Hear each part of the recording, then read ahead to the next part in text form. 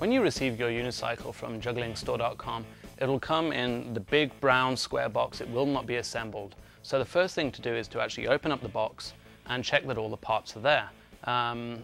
Depending on the brand of unicycle, the parts will look different and there may be some little extras in there.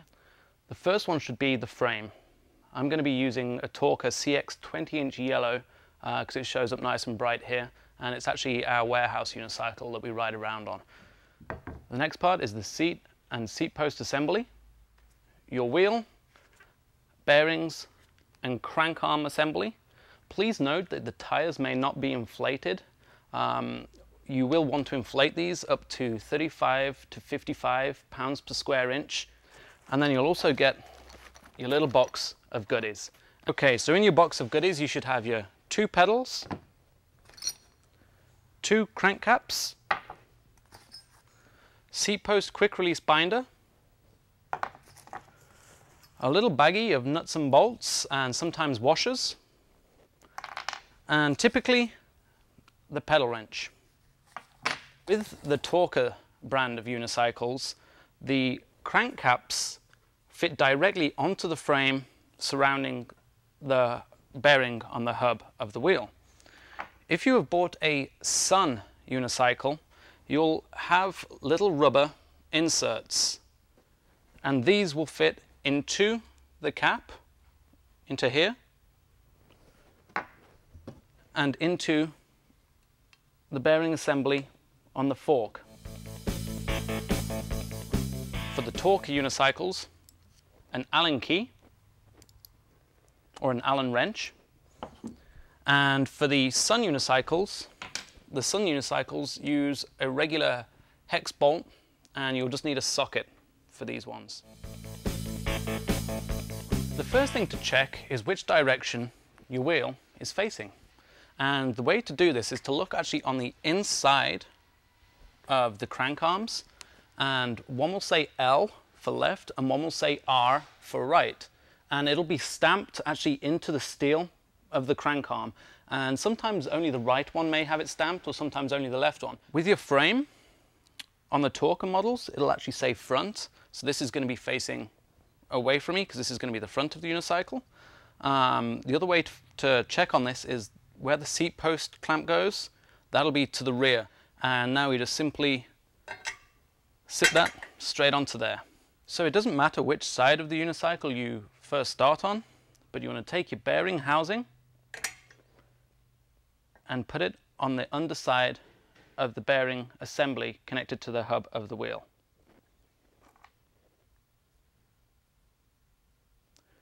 We take the nut and put it in the top, and the bolt through the bottom, and just finger tighten it for now. We're going to do that on both sides. So the nut in here and the bolt in here. With the Sun, it does vary. Typically, the bolt goes from the top and the nut is on the bottom. So let's go ahead and do that on the other side here. And now we have the wheel fixed into the frame. We next have to tighten these bolts right up. And for that we're using the Allen key. And the most important thing here is you'll see there's a gap on both sides. We want to try and make this as equal as possible on both sides to distribute the pressure evenly across the bearing. So just go ahead there and do it on both sides of the unicycle. So just try and get this, so this little gap here and this little gap here, so they're both just about the same. Now a lot of our customers get confused about the little hole that is actually in the bottom of the hubcap. This actually serves no purpose other than from when the unicycle is being sprayed. This is actually the hole that hangs this part of the unicycle for when it is being painted. Okay, now on to fixing the pedals. Now this is potentially one of the worst parts about building the unicycle, and the reason for that is the thread on the right hand side for where the pedal mounts is different to the thread on the left. And the reason for this is so when you're riding, one pedal doesn't come undone while you're actually pedaling forward. So what you need to do is to look actually on your pedals. Okay, now this is definitely the right hand pedal. You'll see at the very end of the thread here, it has an R printed into it. And so that is definitely the right pedal. And so what we're going to do is go ahead, just drop it in there very lightly, and that should just screw straight in there in a regular clockwise fashion. And it should slip straight in there. Okay, now go ahead, take the pedal wrench, put it on there and crank it up nice and tight, and that's your right hand pedal fixed. Now the left hand pedal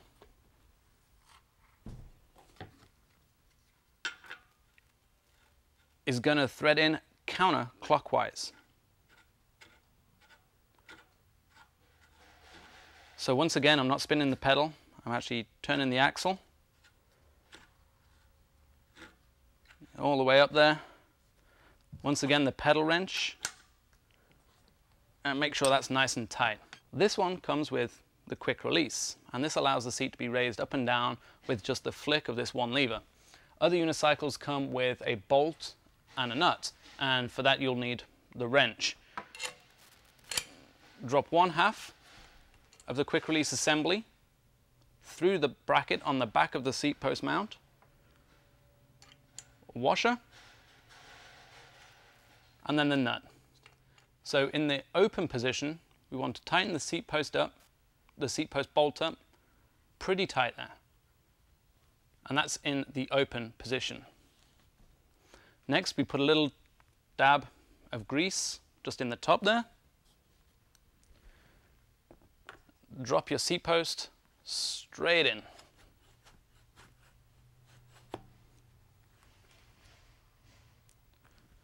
Make sure it is aligned with the tire. And then we take the quick release lever here and push that forward.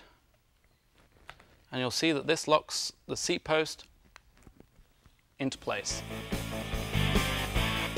So the correct height for your seat and seat post assembly is when you're sat on the unicycle here, your right foot, when the pedal is at its lowest extension, should rest here with a straight leg with just a slight bend in the knee, but only a slight bend.